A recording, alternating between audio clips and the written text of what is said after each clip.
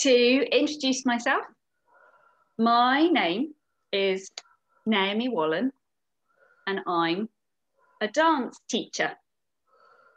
I run the community dance school, DanceMatters. I'm excited to share with you today a little about Makaton sign language and how I use it. But don't worry, I'm not going to sign everything today. So let's start with what Makaton isn't. It's not the signing that you see during the news or on late night TV repeats on BBC Two. That is BSL. That's British Sign Language. That's a language for the deaf and for people with hearing difficulties. It has its own grammatical structure and syntax. As a language, it's not dependent, nor is it strongly related to spoken English. Makaton is supported English. It's a language program that uses signs together with speech and symbols to enable people to communicate. It supports the development of essential communication skills, such as attention, listening, comprehension, memory, and expressive speech and language. It has the same word order as spoken English, and you speak at the same time as signing. However, you don't sign every word in a sentence, just the key components that are relevant. And Makaton is extremely flexible as it can be personalised to an individual's needs and can be used at a level that's suitable for that person. The greater the individual's comprehension, the greater amount of detail that can be included. So if you've ever seen Mr. Tumble on CBeebies, you've seen Makaton. Mr. Tumble is funny. Mr. Tumble is our friend. That's his catchphrase. So firstly, we're going to look at Makaton's history. It was created by Margaret Walker, a speech and language therapist. So back in 1968, she started working in an institution. It was called an institution for children and adults with learning disabilities called Botley's Park Hospital in Surrey. Yes, it was a hospital. And 1,100 people lived there their whole lives. Expectations of these patients, again, they were called patients, expectations that these patients could benefit from education and social opportunities were very low at that point. The staff only communicated with the patients with speech. So many patients could not even express their thoughts and feelings, which would lead to frustration.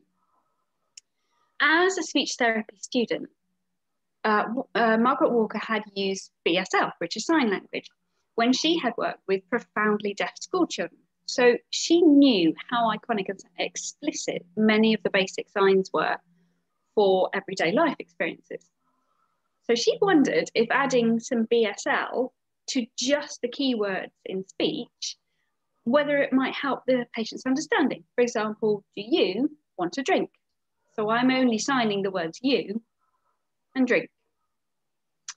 So she spent 6 months recording the staff speaking to the patients and the patient's attempts to respond. So she ended up with thousands of pages of results, but derived a surprisingly small vocabulary of around 350 concepts, ranging from simple ones like you, me, eat, sleep, good, bad, to some that were more complicated, like to think, to understand, why, because. And so eventually some extra vocabulary was needed to cover community life, and so she extended the core vocabulary to 400 concepts and called it Makaton. It's quite an unusual word. The name is made up from her name, Margaret, M-A, Kathy, K-A, and Tony, T-O-N. Kathy and Tony were workers who had been invited to Botley Park. They worked with the deaf and they were invited to teach the staff some more signs from BSL. So Margaret Walker established and set up a charitable trust. It was called, here's a mouthful, the Makaton Vocabulary Development Project, or the MVDP for short, which is still a mouthful, but later became known and is still the Makaton charity. Following that initial success with signing, they noticed that there were some people with severe physical disability who are unable to make the signs clearly to express themselves. What they needed was a symbol system, something to point at, something to match the words and signs in the core vocabulary. This is a huge task and took another 5 years to research and design these simple line drawings for grammatical elements such as nouns and verbs and prepositions. Now, these symbols are now integral part of the language programme. The vocabulary, as you can imagine, from the 70s onwards, has continued to be developed and has grown. It's now been arranged into various topics. There's now 7,500 more than concepts covered, and they are still learning new words as the world needs new terms. There's also a growing number of clinicians who use Makaton with clients with dementia or acquired aphasia. Now, that's a language difficulty that's been acquired following a stroke or another brain injury. So that's a really interesting way of how it's being developed and used. So let's fast forward to a little about why Makaton is a feature of my life. So as part of DanceMatters, we use Makaton Sign Language in our classes. We're a very inclusive dance school. We have children with disabilities and none, and they're all in the same classes. For example, we have children with autism and GDD, that's global developmental delay, and Down syndrome. In fact, one of my helpers is a young lady with Downs. She's the reason I got into Makaton. So I think I should tell you a little bit about my friend, Sarah Joy. I first met Sarah Joy when she was 6 days old and fresh home from hospital as a brand new baby. She was my best friend's new baby sister. Sarah Joy, or Says as everyone calls her, is now 37, so I feel very old. She decided some 20 years ago that she wanted to learn Makaton Sign Language in order, God bless her, to help people less fortunate than herself. Says has great communication skills, although her comprehension doesn't always match up. She doesn't use Makaton on a daily basis. She doesn't need it, although we do use it together in noisy or crowded places, or if I'm trying to explain something more conceptual. So Says wanted to go to some Makaton workshops. She doesn't drive and wanted a buddy to go with, so that's where I step in. I went along purely to be her chauffeur and chaperone, but I ended up loving it. You may have already noticed that I'm a gesticulator. So signing felt very natural to me. Interestingly, there's a lot of studies into the connection between gesticulation and language. Gestures might be simple actions, but they don't function in isolation. Research shows that gesture not only augments language, but also aids in its acquisition. In fact, the two may share some of the same neural systems. Additionally, in my case, I'm a dancer. Dance for me is about communicating through using your body. I just think that my body understands how to recreate sign language. So, 2012 was a key year for me.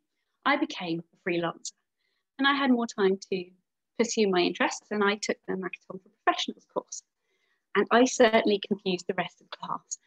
So everyone else on the group worked in health and social care or in SEN schools. There were social workers, speech and language therapists, care home staff, and then there's this crazy dance teacher lady. I quickly realised that I found the acquisition of the signs really easy, and many on the course didn't and got pretty tangled up. And that was oh, that's interesting, Naomi. At the end of the course, packed up my stuff for the final day, leaving the building, when I heard somebody running down the corridor yelling, "Naomi, Naomi." It was the tutor. And she stopped me to say, "You are a beautiful signer. Now, what are you going to do with it?" Now, that took my breath away, not least because I didn't have an answer for her. So, flash forward, still 2012, Christmas. Now, I'd been incredibly lucky to be a games maker at the London Olympics that year, all because of the lovely Sarah Joy. She was a games maker and needed support in her role, so I became part of the inclusion and diversity team in order to be with Sez. Such a thrill. 2 weeks at Wimbledon, brilliant. So, Sez, a woman of many talents, she is a tennis player on the Great Britain Special Olympics team. Now, we travelled to the Olympic Stadium before Christmas to sing carols and shake buckets to raise funds for the Special Olympics team. So there we were, proudly in our games maker uniforms, and we'd had a smashing time. On our way home, we were walking down the platform at King's Cross to get our train home, and I heard running behind us. There's a bit running in my story. Anyway, games makers. There's a policeman running behind us. Obviously, Sez and I give each other a "what have you done" look. "Can you sign?" asked the copper. Yes. We were a bit confused because we hadn't been signing. Anyway, it turned out there was a profoundly deaf chap at the ticket barrier without a ticket or money. They couldn't understand him. He couldn't understand them. Could I help? And I said, maybe. I don't do BSL, but I'll have a go. So they wanted to know where he was going and did he have a key worker. So I turned to this chap who was ashen-faced by this point and very upset. And I said, "I'm sorry, my signing is not great. Can I help you?" And it still gives me chills thinking about it, but it felt like the sun kind of came up for him. Somebody spoke his language, however clunkily. It was late. It was Christmas. So the staff decided to let him go on the train and go home. And would we sit together? So we chatted through sign language. He in BSL, me in Makaton, desperately asking him to slow down. But we chatted. And it was another of those moments where I thought, okay, world, I get it. I'm supposed to be using this, aren't I? And so I created a dance class, especially for children of preschool age. We call it Dancing Hands. It's inclusive so that the children with learning disabilities can participate fully as part of the group and not as a separate group. We sing silly songs, we sign all the way, we dance and we pretend. And we use Makaton as a route into movement and ballet with our youngest dancers. For example, here's a sign, rainbow.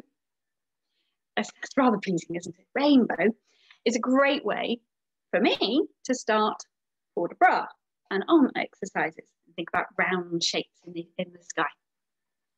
So, as you might be able to tell, I'm pretty passionate about signing.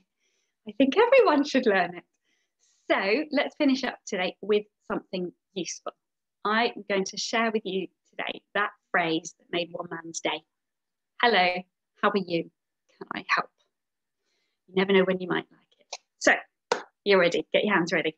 So you take your dominant hand, that's the one you write with. That's the great thing about Makaton. It doesn't care if you're a righter or a lefty. Just use the hand that's dominant. So your dominant hand, and it comes up and out. Hello. So don't do that. That's goodbye. No. So hello. And then with your flat hands, they're going to come up the body and they move up to thumbs up. That means, how are you? Can I help? So you take your dominant hand and you put it on your not dominant hand and you move it towards the person to which you want to offer help to. So if you're going to help someone else, you might, I'm going to help mum. Or virtually the same is you can ask for help. Can you help me? So let's try those three things. Hello. How are you? can I help you? You never know when you might just find that useful. And make sure you speak as you sign. One more time. Hello. How are you? Can I help you? And that's Makaton. And that's how it's become an important part of the Dance Matters story. And I hope that you've been interested in that and that you'll be looking into finding out more interesting phrases that you never know when you might need.